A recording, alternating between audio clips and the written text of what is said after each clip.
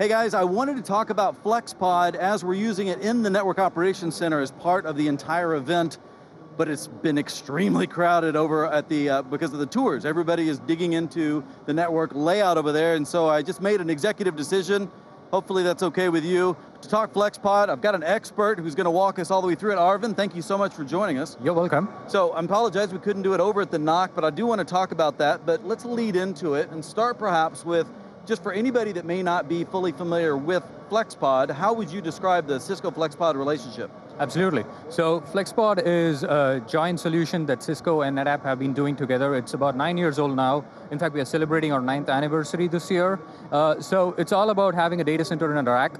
So we use Cisco's compute, which is the UCS, Nexus, which is used for our networking, and the storage, of course, is our NetApp all-flash storage that's right over here in the center of the rack. So we use all these three components which form the base of this FlexPod data center. So it's a data center in a rack solution, which caters to several enterprise workload requirements.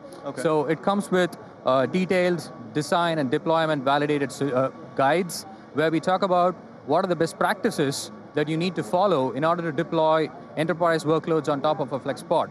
So at this point, we have roughly 170 plus validated enterprise workloads for FlexPod. Wow. So customers who want to run a particular workload, they are pretty sure that when they follow our design and deployment guides, which are basically CVDs, or Cisco validated design guides, my language now. or I like that. NetApp verified architecture documents. So we have them laid out in that fashion. So they just need to take a look at that, and they know what needs to be done to deploy these workloads successfully. And as the name says, FlexPod, so it's a pretty flexible pod. So it's not just catered to enterprise customers, but we can also support entry-level SMB, remote office, branch office requirements as well. So it's the same components like compute, network, and storage, where we just use the entry-level components. Like we use our entry-level storage, we could use an entry-level compute, maybe rack servers, and instead of using 9000s, we could also use the Nexus 3000s and come up with a smaller pod, but still have the same best practices right through the stack. So our fundamentals are the same, but we are able to scale up, scale out, and meet the customer needs based on what they want to run. It's really been about simplicity. I mean, so flexibility, yes, it's in the name, but when I think of pod, I think of all-encompassing, I think of everything I need in a simple fashion, talking about scaling from small to large, so you can work for a lot of different size organizations. Now, we've worked together for many years, doing a lot of different things. What would you cite as new and interesting that you guys are perhaps focused on now, educating people as to the advances that you continue to make? Absolutely. So some of the new things, and as we're talking, so what we see here is FlexPod AI. And AI is one of the big things these days, right? And everybody wants to get into AI. They want to start doing analytics with the data that they already have. And we at NetApp, we have a keen focus. So we are trying to help our customers to get the maximum value out of their data. And when you look at AI, it's all about data. So if you have good quality data, it leads to a good quality AI analytical model. But if your quality of data is bad, that leads to a bad AI model. So that's how it corresponds to. So, and here with FlexPod AI, all that we're doing is we are enabling our customers who are running FlexPod today to get into this AI space as well. So they don't need to look at a complete new solution so that they can do analytics and leverage and make more use of their data or get the best out of their data possible, but they extend their existing FlexPod systems by making use of the best practices that we have as part of FlexPod AI and make themselves AI ready or AI capable. So what you see here is basically a Cisco UCS C480ML server. This one is purpose-built for AI workloads. So it comes onboarded with NVIDIA AI GPUs, so it's a beast in itself. And over here on the top, we have our NetApp all-flash A800 systems. So these are the top-of-the-line storage systems that we have right now. So these are NVMe based. These take the SSD or flash to a next level. So when we're talking about traditional SSDs, latencies were in terms of milliseconds, but with NVMe storage, we are now talking about latencies in microseconds. So all these things are like a perfect fit for what AI workloads need. So we've got all the components, we've got the best-in-breed products, we know what it takes to build an AI workload or how to deploy an AI workload, and you have it here. Well, you got the top of the line speeds as well, so I wonder, as we talk about more specifically about what the heck you're doing in the NOC and how it's being used to help pull off this event. Can you give us a little background on the NOC and FlexPod's role? Certainly. So NetApp is not new to the NOC. So we've been supporting the NOC since, as far as I know, 4 years maybe.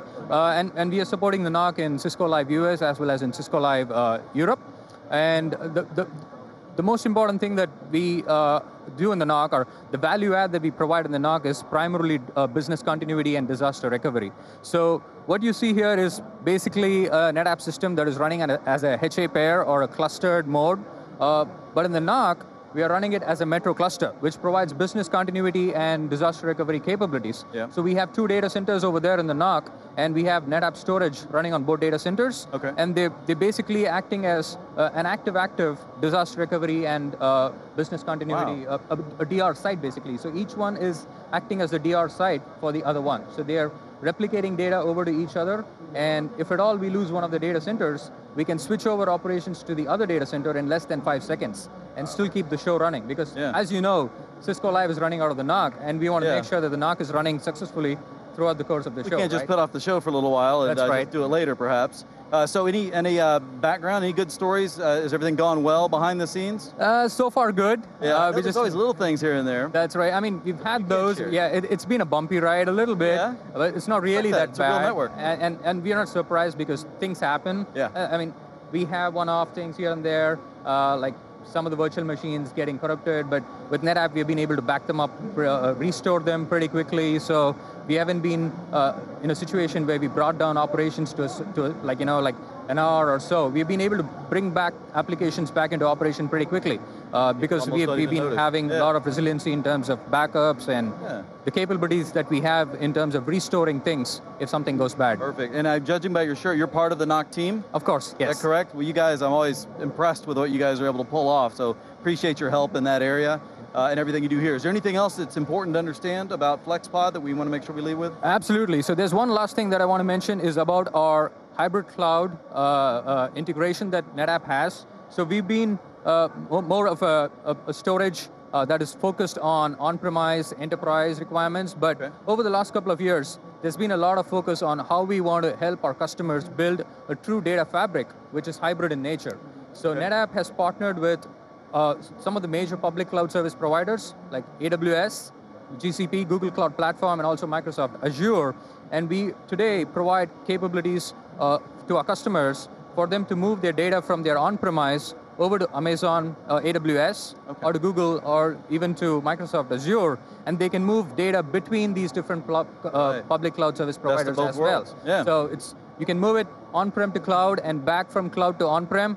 A perfect use case for a workload like AI, where you want to consolidate data from edge locations, core locations, and cloud. So you can bring your data from these different endpoints scattered across the world to a single AI analytical stack like FlexPod AI.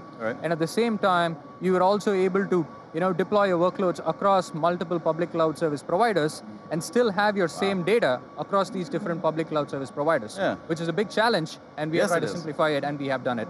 Oh, that's excellent. So that's a good thing to come and check out. Arvind, thank you so much for your time. Guys, if you have a chance, definitely come by the FlexPod booth. If you don't get a chance to talk to the smart one here, there's a lot of smart ones back in their booth. So we didn't get to do this in the NOC, but you know it's there running for us, and your questions, though, can definitely be answered over here. So come check out FlexPod. Thank you so much. We'll see you soon.